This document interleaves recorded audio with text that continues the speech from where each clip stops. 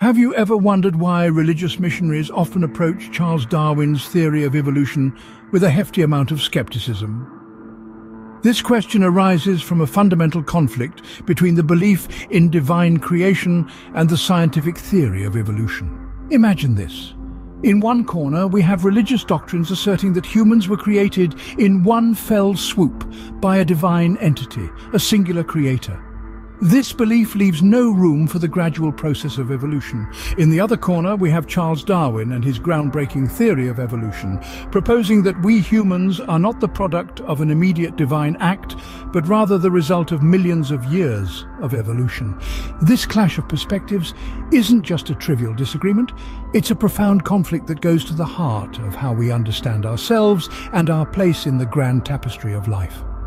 The concept of a divine creator crafting humans in their current form speaks to the idea of human exceptionalism, the belief that we are a unique creation, distinct from all other forms of life. On the other hand, the theory of evolution positions us as part of a vast interconnected web of life that has been evolving and diversifying for billions of years.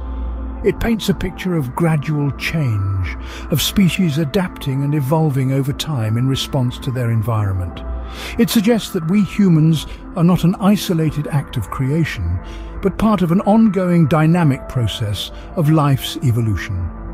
Yet, there's a fascinating twist in this tale. Over the years, despite the resistance to the idea of human evolution, religious missionaries have increasingly accepted that animals and other life forms are products of evolution. They've acknowledged the compelling scientific evidence supporting the evolution of diverse species on Earth. Yet when it comes to humans, the skepticism remains. Despite the mounting scientific evidence, the theory of evolution was largely dismissed when it came to human existence. But what about the rest of life on Earth? That's a question we'll explore in the next chapter of our story. Over time, even the most steadfast religious missionaries began to accept one crucial part of Darwin's theory. A remarkable shift occurred as the very people who once vehemently opposed the concept of evolution began to embrace it, at least partially. But what brought about this change of heart? The story of acceptance is a tale of undeniable scientific evidence.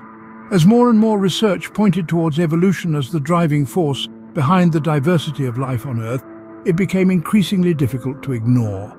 The fossil record, for instance, presented a clear chronicle of changes in species over time.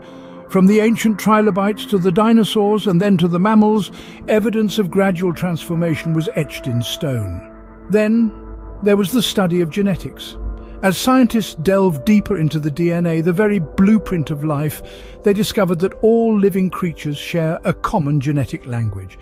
The genetic similarities between different species pointed to a common ancestry, further supporting Darwin's theory. Another compelling evidence came from the field of comparative anatomy. The similarities in the structure of different animals, like the bone structure in the wings of bats and the hands of humans, hinted at a shared evolutionary path. The mounting scientific evidence was simply too compelling to dismiss.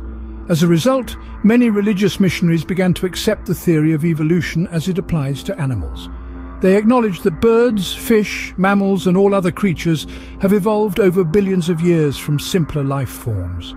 However, the acceptance of animal evolution did not translate into the acceptance of human evolution. For many, the idea that humans too have evolved from simpler life forms was a harder pill to swallow. While they could accept that a fish may have evolved into a bird over millions of years, they found it more challenging to accept that their own species was also a product of the same process.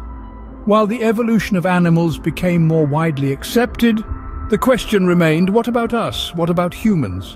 In 1952, an experiment took the scientific community by storm, challenging our understanding of the origins of life. In the midst of the 20th century, two ambitious scientists, Stanley Miller and Harold Urey, embarked on a journey to uncover the mysteries of life's inception. Their experiment was not conducted in the vast expanse of the universe, but within the confines of a laboratory where they aimed to reconstruct the primeval environment of Earth over 4 billion years ago. Picture a young Earth, a stark contrast to the blue and green planet we are familiar with today. It was a world of chaos and tumult, dominated by violent volcanoes spewing hydrogen sulfide gases into the atmosphere. The skies were filled with acid rain and tremendous bolts of lightning, an environment seemingly inhospitable to life. Yet, it was within these harsh conditions that Miller and Urey believed the building blocks of life could have been formed. The duo set up a closed system, a miniaturized version of early Earth, in their laboratory. They introduced water, methane, ammonia and hydrogen into the system, representing the ancient atmosphere. The water was heated to simulate the effect of the Earth's oceans, and an electric discharge unit was used to mimic the lightning storms that were prevalent during this era. Then they waited. After a week of continuous operation under these conditions, they discovered something remarkable. The clear solution had turned into a murky, reddish-brown soup.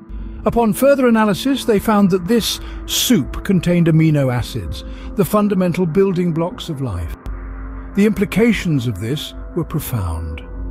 Miller and Urey had demonstrated that under the conditions of early Earth, it was possible for simple organic compounds to form more complex molecules. This was a monumental leap in the debate over evolution, providing a plausible explanation for the chemical origins of life on Earth. Yet, the significance of the Miller-Urey experiment extends beyond the confines of our planet. If such conditions were present on Earth 4 billion years ago, it's reasonable to assume that similar conditions could have existed on other planets within our galaxy or even beyond.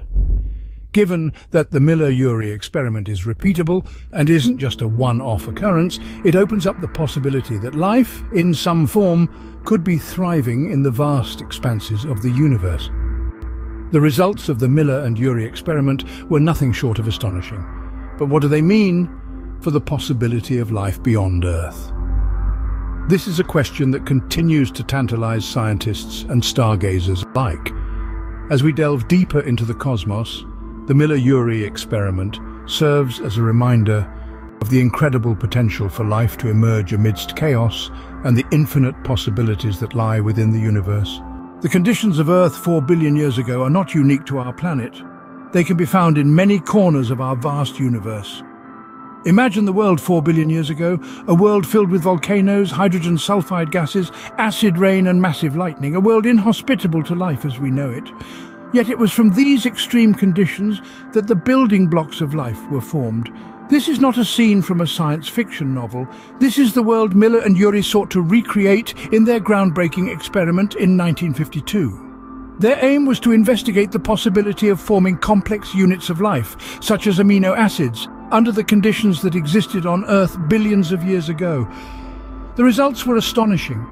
Against all odds, they succeeded. Now, let's take this a step further. If it's possible for life to emerge from such harsh conditions on Earth, could the same process occur elsewhere in the universe?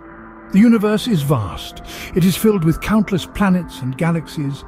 Many of these celestial bodies share similar conditions to those of Earth 4 billion years ago. They too are filled with volcanoes and gases, with acid rain and lightning. The implications of the Miller and Urey experiment stretch far beyond our own planet. If the building blocks of life could be formed under such extreme conditions here on Earth, then surely they could also form under similar conditions elsewhere in the universe. But this is not just a theoretical proposition. Many scientists are actively searching for signs of life beyond Earth. They are scouring the universe, looking for planets with conditions similar to those of Earth 4 billion years ago. They are looking for the building blocks of life. They are looking for proof that we are not alone. The possibility of life beyond Earth is a tantalizing prospect. It forces us to expand our perspective, to consider the universe not just as a vast, empty space, but as a potential cradle for life. But it all comes back to one fundamental question. Do we believe in evolution?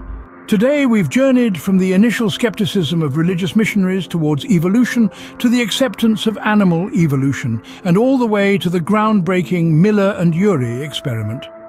We've delved into the depths of skepticism, surfacing with the acceptance of evolution in the animal kingdom.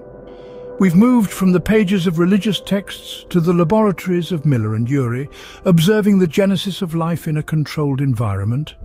This experiment, a testament to the power of science, has opened doors to the possibility of life beyond our own planet. Remember, the conditions that prevailed on Earth 4 billion years ago are mirrored in numerous corners of the universe.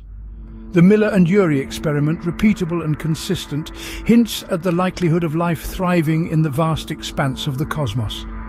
The universe is vast and the possibilities are endless. What do you believe? Subscribe to the channel for more video, and please give us a thumbs up if you enjoyed this.